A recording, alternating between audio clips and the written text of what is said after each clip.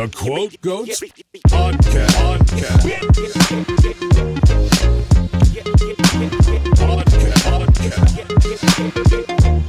The Quote Goats Podcast. So I have a question. So, like, when you talk about kind of like your early childhood, like, did you feel like you were, I would say, did you feel black, or like, you know, when you were younger, in your younger days or something like that? Also, as a child, I only dreamed of the of going to, I dreamed going to the US, like the Pamela Anderson and like the Baywatch series. And at like what age though? Like what age do you remember having this dream? Oh, when I was 8. 8. Wow. Pamela Anderson was a star at that time. I mean, I guess so. So at this time, you looked up to Pamela Anderson as like your idol. Yeah, and in the TV show, in the TVs, I watched the Pamela Anderson and Baywatch, and also series about the elephants and the animals in Africa or different countries. Also, I like to watch the travel guides all over the world, and so in step by step, I dreamed of getting. I want to go there to Africa. To Africa or to the US, and also this. I'm starting to see it come together. So you seeing Pamela Anderson titties, and then you seeing the Africa and the black people, and it eventually all culminated into being Martina Big today. But continue. I didn't mean to cut you off, but No. It's all a dream of my youngs, and it's melting together. Yeah. Okay, I see. I can identify with that, you know, because I truly believe that, like, people from the time you're born to whatever point in your life, like, everybody is kind of a product of what they see, you know, and like their circumstances and the choices they make as they like experience things and see things, you know what I'm saying? And people try these days, people try to dispute that and act like people are just born a certain way and they know exactly who they are when they come out, you know, whether it's a gender or whatever, you know what I'm saying? I know where this is going now. No, but you know, it's cool for her to like point out that, yeah, I saw this and I saw that, and eventually this happened. You know what I'm saying? So, yeah. So you got the boob job first, right? Yeah. What? In the past, maybe I have to go back. Okay. When I was a small girl, I liked to play with Barbie girls. Yeah. And they looked a little bit like Pamela Anderson, but I dreamed of being going in the zoo and help to the animals. At first, before this is already before Michael. These stories actually are before Michael. So when I was a little girl, I dreamed of being the sanctuaries for animals, Tieflinge. Like a zookeeper? Yes. Okay. Yes. Person that takes care of animals at the zoo. So you liked animals. Yeah. Obviously, you liked animals when you were a child. Okay. So. Yeah. Okay. But when I get informed about these jobs, they told me you have to go very far in the north or very far away from home. So, this is too far. Let's do a different. So you was like, fuck that. I gotta do something else. But in the meanwhile, I in the last grade of school, I met Michael, and Michael bring me to he entered the room, and he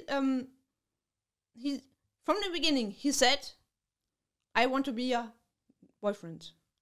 Okay. When he entered the room, I thought, oh, I know him? No, I don't know him.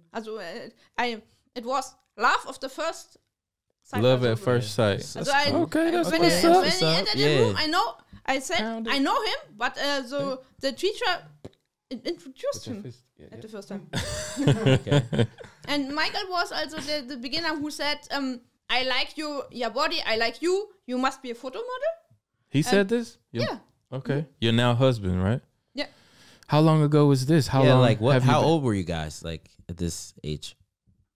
Also Michael was 18, I was 17, also it's long ago. Oh, so you've been together since you were 17. Yeah. Okay. Wow. Okay. Cool. Okay. This is before the transformation, Yeah, right? this is before the Okay, transformation. All right. And this is okay. You keep going with the story. We're listening. And he said to me, also you're pretty, you have to be a photo model. And then, okay, maybe for you, but I'm not a photo model. I don't need to be on camera. But a little bit later, we did it together, a trip to Los Angeles. And we're actually just only for doing some sightseeing pictures and so not modeling, only sightseeing from the hills and and browsing the souvenir shops. And while browsing the souvenir shops, there was a model guide, and he started his words.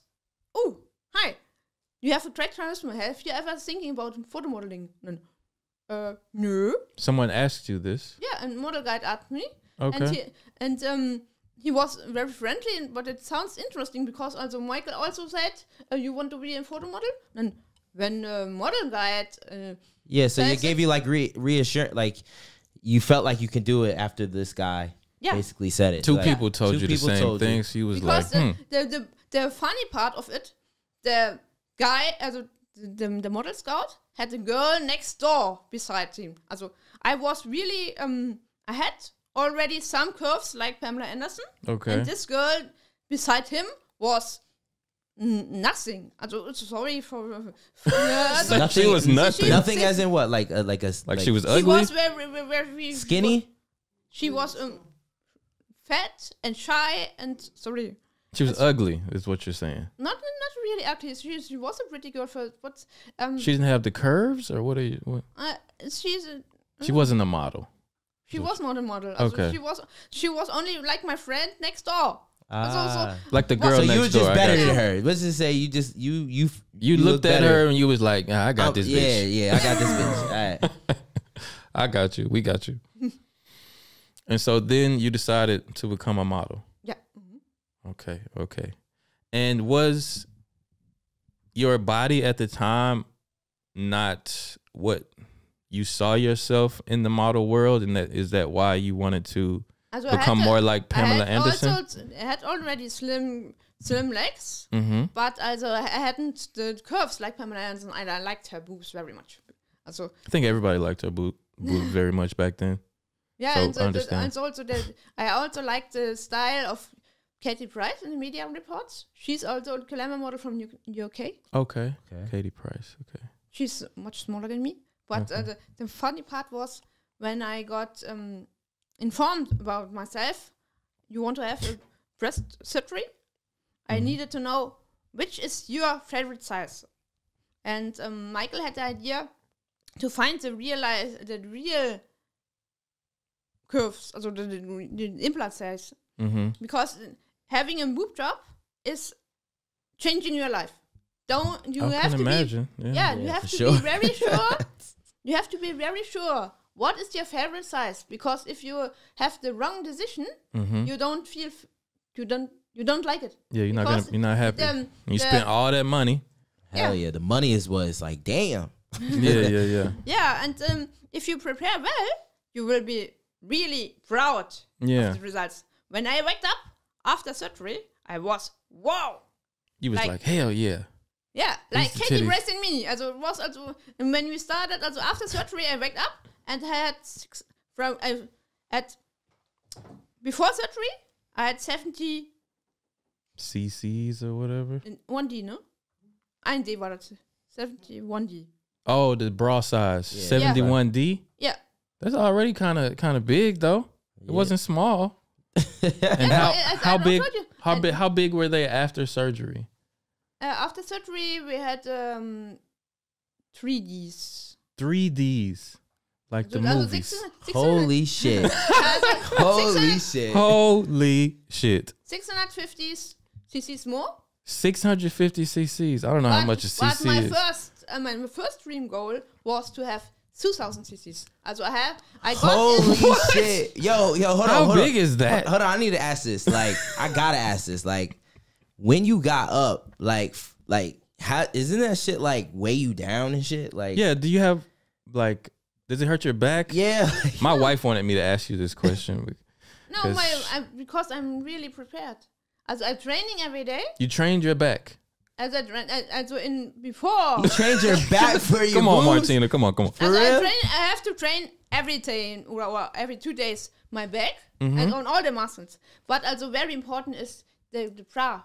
The bra. Because if the bra where do you get bras from? Are they like custom made? Yeah, they're all custom Holy made. shit. What the fuck? That's crazy. But when if you go only for example the 650s, you can go to the shop and you have to buy L.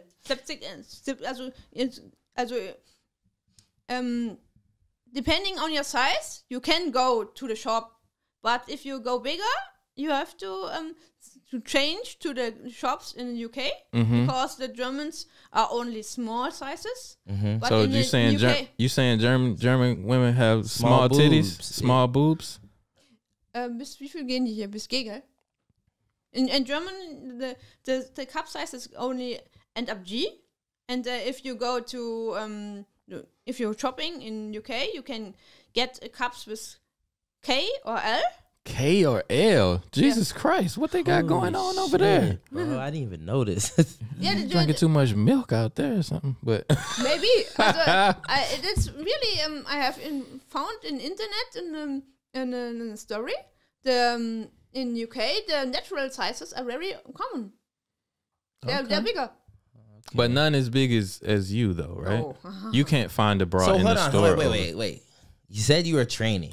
You had to train. Yeah, your you back. skipped over that part. You skipped over that. We gotta go back to that. What kind of back exercises do you do?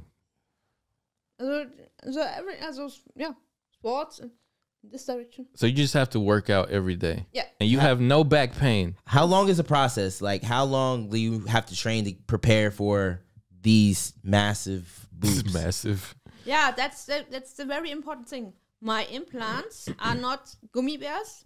They were filled with saline. They can be. There was only one. Meanwhile, I had 2 surgeries. I had in December 2012 my first boob job. That was where I said, "Wow, Katie pressed Vinnie," and step by step we can fill the implants with an over a port under armpit with saline. Also we're filling not only with it's an outbound, also an inbound. Also I don't have to stay with cut, sondern only peaks. So you have a tube that they could just fill up for you. You know. So you could just go to the doctor and get a refill. Do you want them like bigger even now? Yeah. Wait.